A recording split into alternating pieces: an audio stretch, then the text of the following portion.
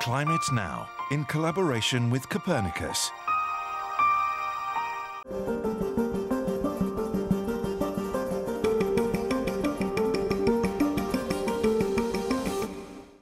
Hello and welcome to Climate Now, our unique monthly update on what's really happening to our planet.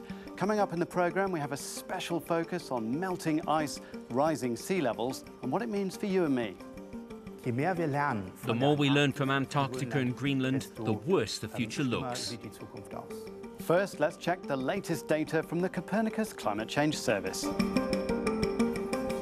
Over Europe as a whole, it was the warmest October on record, with temperatures 1.6 degrees Celsius above the 1981 to 2010 average. It was warmer, and here in Western Europe, it was wetter and very stormy. Storm Alex swept across the region, causing destruction, flooding and claiming lives. And that is reflected here in the climate data. All of these areas in blue saw more rainfall than average last month. Then, if we switch over to soil moisture, we can also see that these areas in blue were wetter than average. Then, in the Caucasus, Ukraine and Russia, it was drier than average last month. The other big news from October is the record-breaking low in Arctic sea ice extent. All of this area in red here is very low for the season. Basically, where sea ice should be forming, it's just not there. And this line here indicates what's known as the Northeast Passage, in theory a shipping route between Asia and Europe. And for the past 4 months, it's basically been ice-free. The ice is disappearing from parts of the Arctic, and it's also melting on Greenland and Antarctica. Now, it's important to keep in mind that melting sea ice in the Arctic doesn't raise sea levels because it's already floating on the Arctic Ocean. But melting ice on land does raise sea levels, and it's a phenomenon which is accelerating, which raises the question of how Antarctica and Greenland will react as the planet warms. I've been speaking to several experts to find out more, starting in Germany. Here in Potsdam, Anders Levermann has simulated how sea levels will rise as Antarctica melts. His projections show that the 1 degree of global warming we already have will eventually raise sea levels by 2.5 meters. As the warming increases, Antarctica really changes.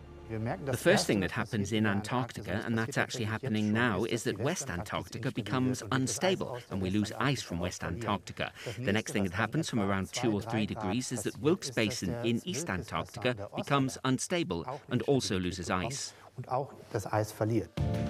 Scientists are concerned that Antarctica's huge Thwaites Glacier will soon collapse, potentially causing a sudden sea level rise of over 60 centimetres.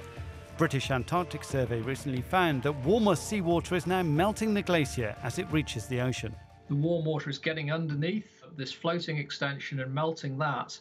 And that's incredibly important because the floating part, the ice shelf, restricts the flow of the inland ice. When that starts to lose its integrity, the inland ice flows faster. So you put more ice from upstream into the sea. In Greenland, iceberg carving and surface melt has accelerated in the last 20 years. And now many changes are provoked by shifts in the weather, according to Dr. Ruth Mottram from the Danish Meteorological Institute. In the wintertime, we're seeing a lot of snowfall, which is very normal in Greenland. We're seeing years with high snowfall, low snowfall, so there's lots of variability, but we're also seeing more rain falling. So although the same amount of snow and rain altogether is falling, more of it is falling as rain than snow. So there's a lot of different processes that are involved. In the last 5 years, sea levels have been rising at 5 millimetres per year, and the rate is slowly accelerating as CO2 emissions continue. For coastal cities around the world, Professor Levermann's projections make for sobering reading.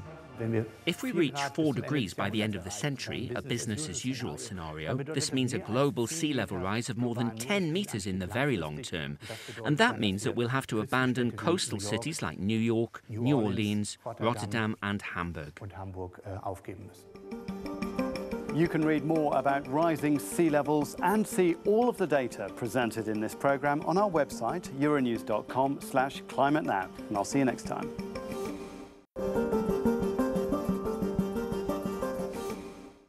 Climate Now, in collaboration with Copernicus.